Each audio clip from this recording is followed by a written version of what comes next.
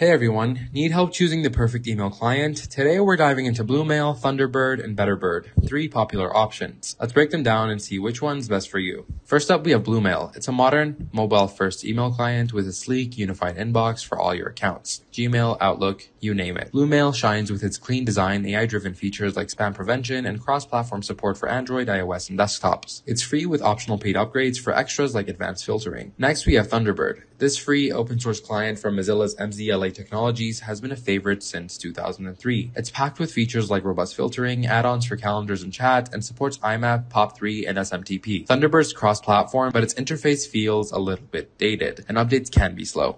Finally, we have Betterbird, a fork of Thunderbird. It's also free and open source, keeping everything Thunderbird offers, but with a quality of life upgrades like a system tray icon, faster bug fixes, and a multi-line view similar to Outlook. It's highly customizable and syncs with Thunderbird's profiles, making it a seamless switch. So, how do they stack up? Well, Bluemail is great for mobile users who want a modern, intuitive interface. Thunderbird's your go-to for power users needing add-ons and deep customization. And Betterbird, well, it's Thunderbird with polish. Perfect if you want stability and extra features without the bugs. What's the verdict? Well, if you're mobile-focused, go with Bluemail. But for the best of Thunderbird with fewer headaches, Betterbird's the winner. Try them out and let us know your pick in the comments. That's it, guys. Thanks for watching this video. Don't forget to like, share, and subscribe if you enjoyed, and I'll see you in the next one.